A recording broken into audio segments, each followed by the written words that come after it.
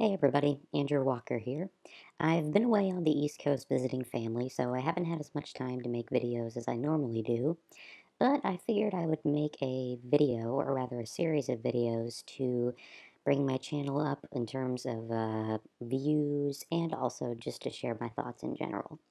Now, some of you may know that I live in California, and some of you may also know that California has a rather crazy initiative system.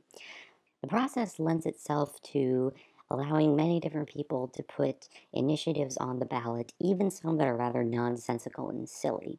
So I figured I'd take a look at every single proposition that is going on the ballot and offer my thoughts on each one. I'll start with California Proposition 51, the Public School Facility Bonds. This is basically a proposal to extend $9 billion in funds to the schools of California for new facilities, charter schools, school renovations, so on and so forth. I plan on voting yes on this initiative, with some reservations. First of all, my belief about issuing money for a ballot vote is a little bit opposed to this in principle. I don't really understand why voters need to express their opinions on the state budget. Now, there are some exceptions to this. For example, the authorization of the high-speed rail back in 2008, because that was an important issue.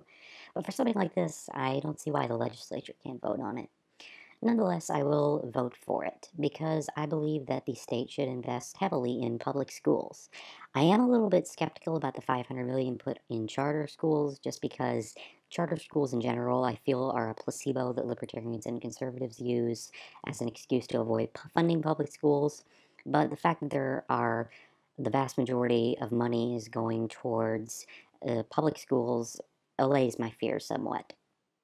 The state has been known to mishandle money, especially when it comes to funds from the lottery, but overall, I feel that the price is worth paying.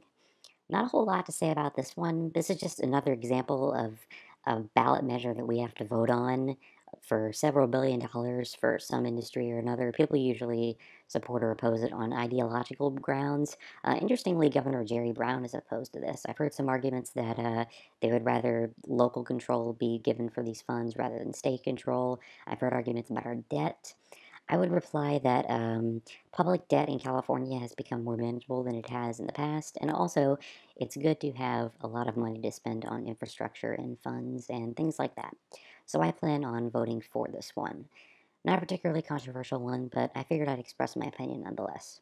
Andrew Walker out.